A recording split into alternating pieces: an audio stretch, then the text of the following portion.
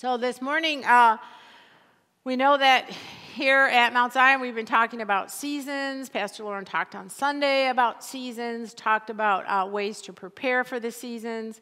And we know, as he reminded us, there's the natural way to do that, where we prepare for whatever season it is. I know for me, it's getting out my warm clothes, right? Taking them, I have another closet where I keep them all, bringing them all in, saying, oh boy, here we go. We got to prepare for the cold. So we do different things. We have our different rituals, or our different, traditions that we do to prepare for seasons. And what I put up here today is that there are some seasons you just can't prepare for. Now, we know, as we learned on Sunday, that God prepares us ahead of time. He gives us the word. He says that he's going to tell us ahead of time. He's telling us about this new day. But we can't always be exactly still prepared. A good example I can give you of that is when we have children. So when you have a baby shower and you're getting prepared and you're like, oh my gosh, I need all this stuff, right? And you're getting the cribs and you're getting all this stuff. And then the baby comes, you've got the nursery set up, everything's perfect, you got the little clothes hanging up. And I don't know, maybe there's just some naturals in there, I know, but for me, when that baby comes, it's like, oh, what? I thought I was prepared. Well, I was prepared with the stuff. But I don't know if there's really a way to be prepared for a season like that. And I think it's the same in whatever season of life we're in. Fast forward, the other season I can use as an example, a natural example in myself, is being a mother-in-law. Okay, I've read a lot about it, how to be a good one, how to be a bad one. I'm trying to prepare, but until you're one, you're never really prepared, right? And so it's these dynamics that God takes us through in these seasons of life that we say we can't always be prepared. And that's why it's so important that we prepare ourselves in God so that He has us prepared, that no matter what our season does, we're able to hold on to Him. We're able to believe for those promises. We're able to know no matter what, God's still the same. He doesn't change season to season. He stays the same. And that's our constant in our life. And this story that we read today, I chose this story because it gives us some good examples of things that we're talking about today, and about this whole concept of how important it is for us to believe the Word of God. Not only just to hear it, but to be able to really put it in our hearts and to believe what we're hearing. So we're going to go over this story that we just read. Now, it happened in Iconium that they went together to the synagogues of the Jews and spoke that a great multitude, both of the Jews and the Greeks, believed. This was a new beginning. This was a new day for them. Paul and Barnabas were going out. They were preaching something they had never heard before. They were preaching about this guy named Jesus and this new way. And their whole goal was to get people to believe. And that's what this says, is that both Jews and the Greeks believed. So there were the Jews that had to change their mindset. They had to believe, they had to really push themselves out of their comfort zones to believe this new way. And then there were the Greeks, or we see that as the world, who had never heard the word preached. And they heard it, and they believed. And I liken this to the scripture in John where Jesus did his first miracle, where the disciples believed in Jesus, but they never really had seen a miracle yet. And it says, this beginning of signs Jesus did in Cana of Galilee and manifested his glory, and his disciples believed in him. So they believed him, that he was who he says he was, that he took them, he trained them. But when they saw this miracle, the Bible says they believed in him. There's something about experiencing God for yourself. Oh, you just believe in him. Not only did I believe that he was going to come through in that situation, but he did, and he did in a mighty way. And that helps us to believe in him. And that's exactly what this is depicting here in this scripture, that these disciples of his that had been with him saw his glory, and they believed in him. Continuing on with our story, I put, they believed him or not. So here Paul and Barnabas are preaching, and it says, but the unbelieving Jews stirred up the Gentiles and poisoned their minds against the brethren. That's just like human nature. You know what? I don't like this new way.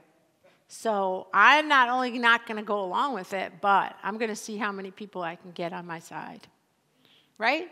And it says poison their minds. Wow, that's a strong word. I'm thinking about when in our lives have something happen where somebody would poison your mind? Maybe talking about another person, maybe something they didn't like what you were doing, right? They just, do you know someone like that? They're just on you and on you and on you and on you.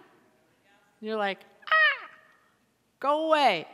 So they were poisoned in their minds, in their thinking, and that's the day we live in where it's our thinking that's being attacked. Everything, everywhere we go, it's how do you think? What do you believe, right? And so in this case, this is what it said. And I put the scripture in Romans here, but they have not obeyed the gospel. We know that not everyone is going to believe.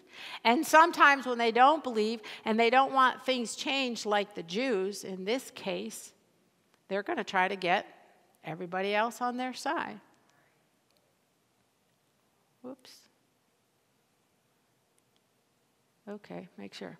Therefore, they stayed there a long time, speaking boldly in the Lord, who was bearing witness to the word of his grace, granting signs and wonders to be done in their hands.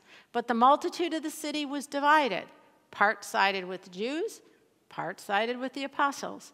And when the violent attempt was made by both the Gentiles and the Jews with their rulers to abuse and stone them. I put over here, we know what we know. So for those Jews, hey, we know what we know, and we're not changing. That's it. Right? A little stubborn. They're like, nope, that's not it.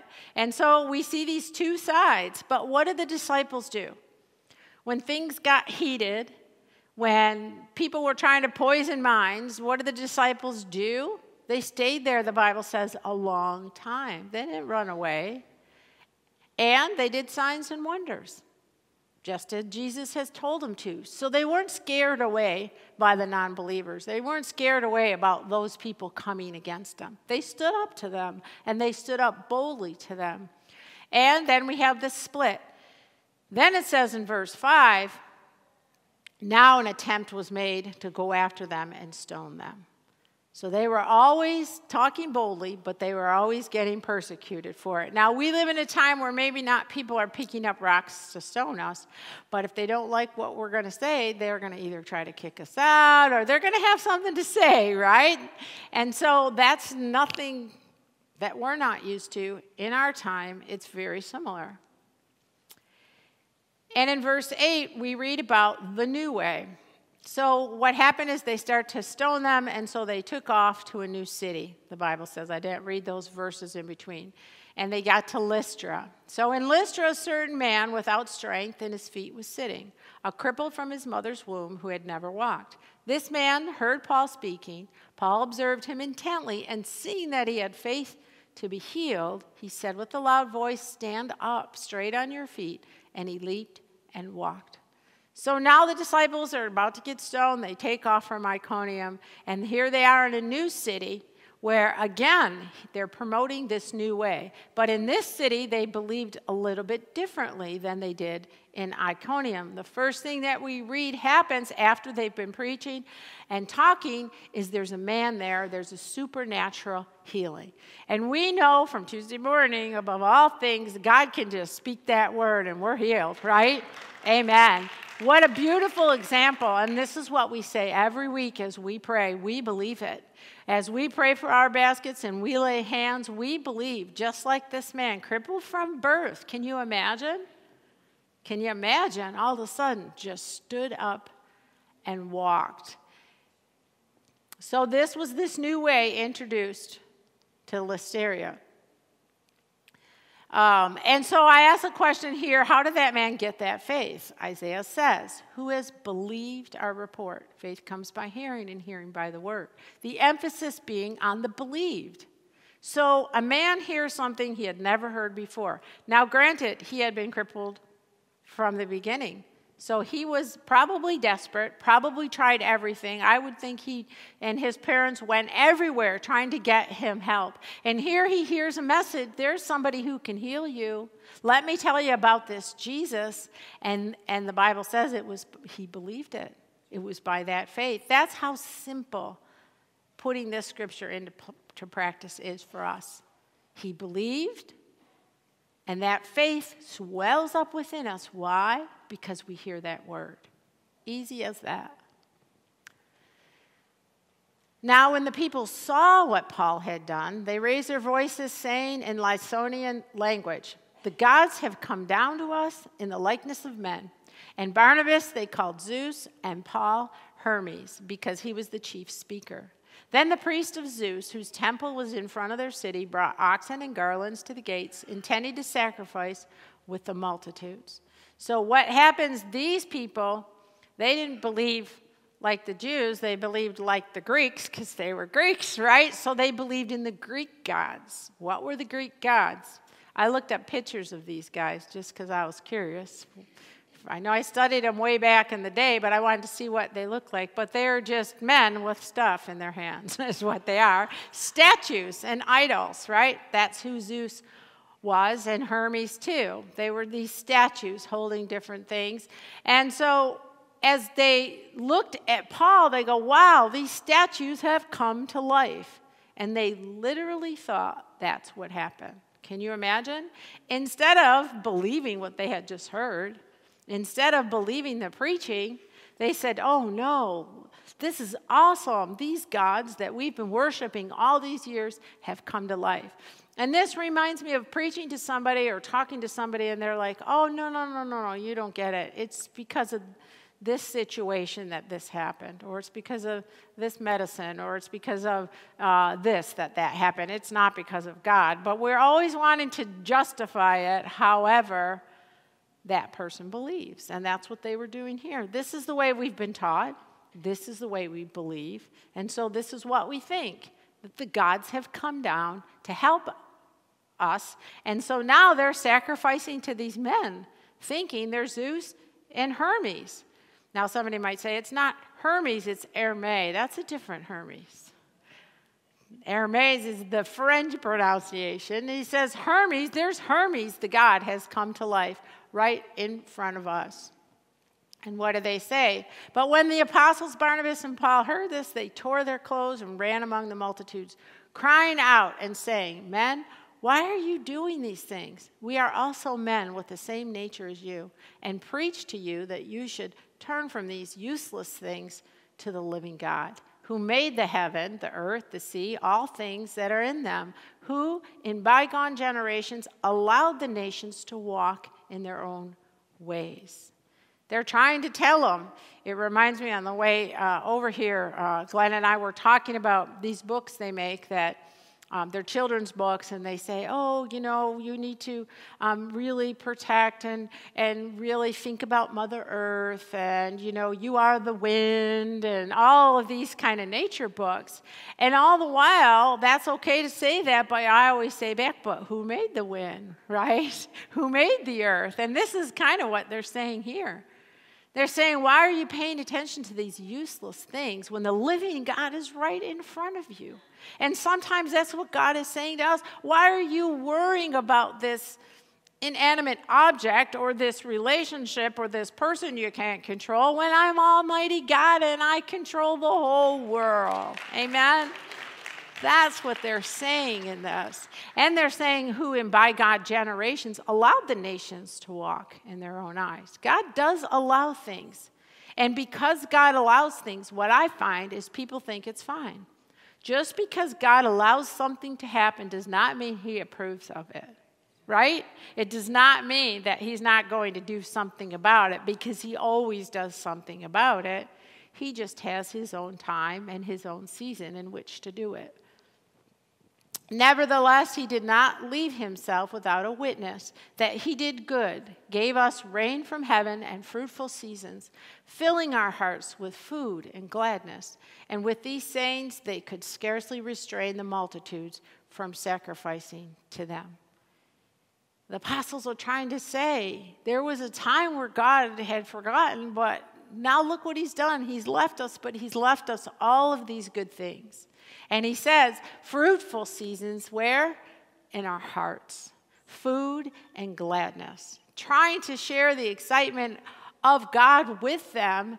And what could they couldn't change their minds. They couldn't get it past their mindset.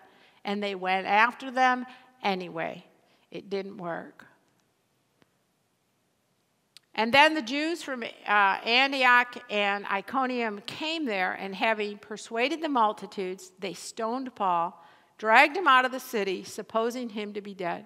However, when the disciples gathered around him, he rose up and went into the city, and the next day he departed with Barnabas to Derbe.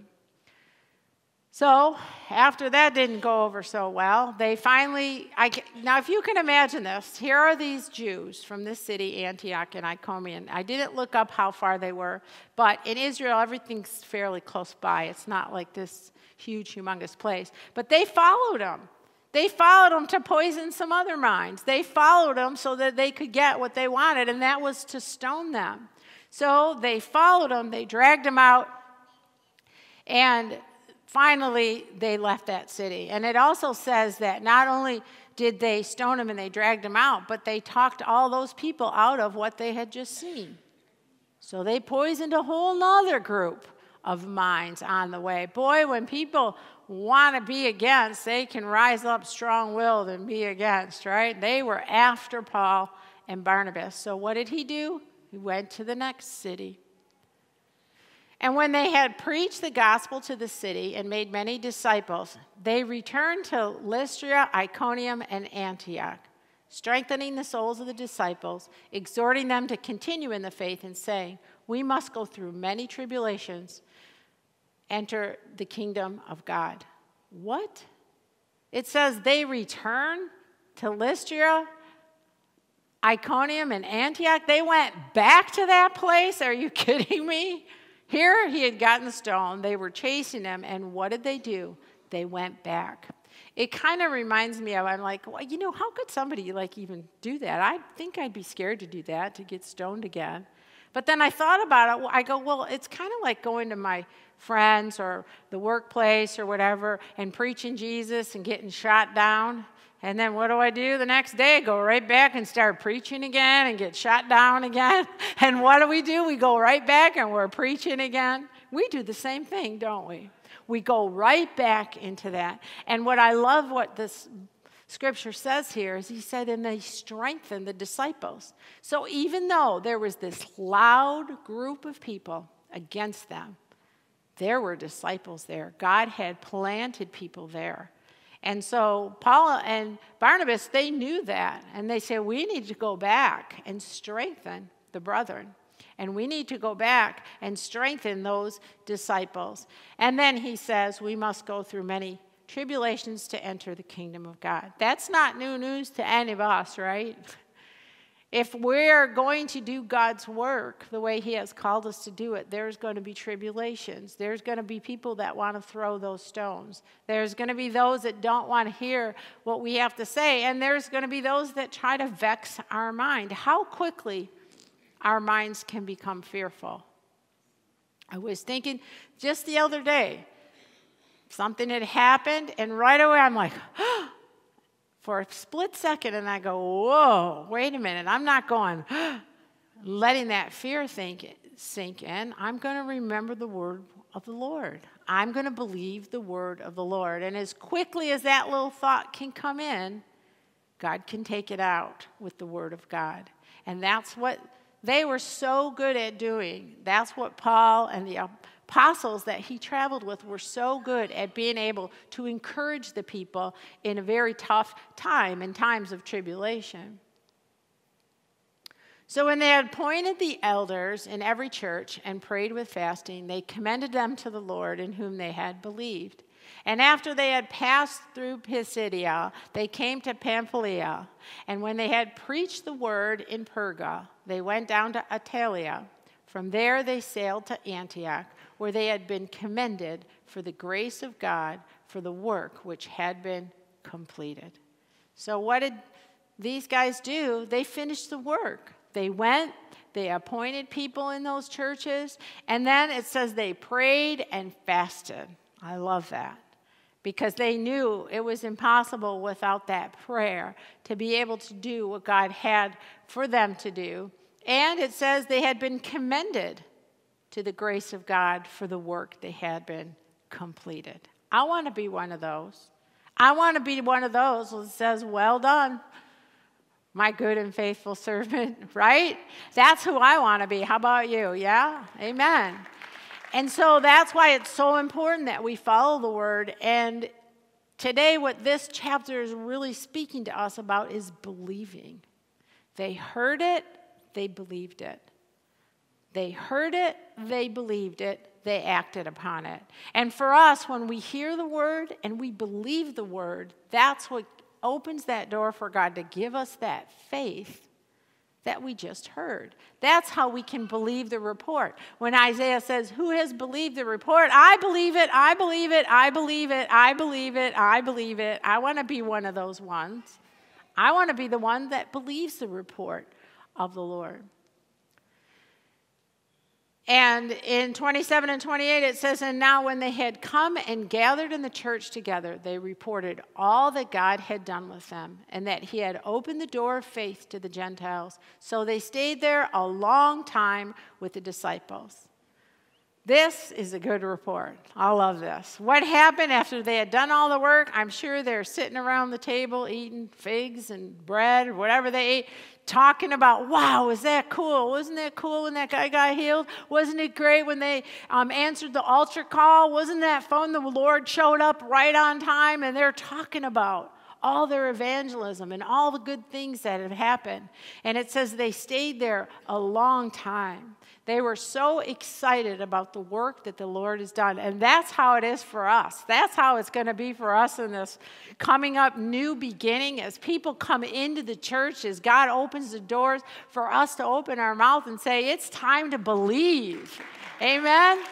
It's time to believe for this new day and this new beginning, because we've got something to believe in. Not just to believe for, but to believe in. And that should be our prayer this morning in our hearts, is that, Lord, stir that up in me. Stir that faith up. Stir that belief. Even as Bonnie said, stir up that word that God has given us, that God has given you personally. Or if you're here this morning and maybe you're a little low on that today, it's okay, because you're hearing the word right now. And right now you can say, Lord, I believe that you can move mountains. I believe the impossible is possible. And when we look at the things that God talks about, I didn't put all the scriptures because there's so many of them, but what comes when we believe? Well, the first thing that comes, there's a scripture that we talk about here that's coming. What sets them apart? Believe. It says, but they have not all obeyed the gospel. For Isaiah says, Lord, who has believed our report? Faith comes by hearing, hearing by the word. That's how easy it is for us. And then he says, but the scripture has confined all under sin, that the promise by faith in Jesus Christ might be given to those who what? Who believe. That faith comes first. Before we have that faith, we believe. And then in this example here, but when Jesus heard it, he answered them, saying, do not be afraid, only believe, and she will be made well. The man's little girl had died, and the disciples said, don't bother him, she's already dead. That didn't matter to Jesus. He said, don't fear, she's going to be well. Don't let anybody tell you that situation is impossible, that guy's already sick. Don't worry about it, no. Doesn't matter if the situation looks dead or not. We serve the resurrected God. We serve the one that can resurrect any situation that we have. And what comes from believing? These are some of the things that I just listed.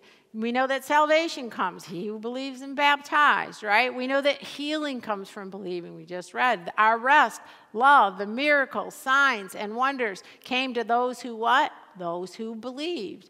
And we know what we believe for this faith. We believe in eternal life. All things are possible to those who believe. God's promises to those who believe. All of these things, whatever it is that's on our hearts and minds today, these are the scriptures. And look up these. Look them up. Put them on your mirror. That's what I do. I hang my scriptures up. Right? So that they're always there where I can be encouraged upon them. And in him you also trusted after you had heard the word of truth, the gospel of your salvation, in whom also, having believed, you were sealed with the Holy Spirit and promise. And then I just have a couple more here. And again, these are just scriptures to encourage you. Jesus said, if you believe, all things are possible to him who believes. And also Daniel in the lion's den. It says, now King was exceedingly glad for him and commanded that they should take Daniel up out of the den. So Daniel was taken out of the den. No injury whatsoever was found on him because what? He believed in his God. And this is his commandment, that we should believe on his name, his Son of Jesus Christ, love one another as he given us commandment. I didn't realize this was a commandment, to be honest, till I look at the scripture and I go, whoa. It says, and this is his commandment that we should believe. So not only is it our choice believe, but God is telling us this morning, this is a commandment I want you to believe. Because it's something about following the commandments. We all want to be able to do that and be pleasing to God, even if it's, I believe, help my unbelief. We want to put ourselves and our hearts in the mode this morning that, Lord, we're going to believe you. Amen.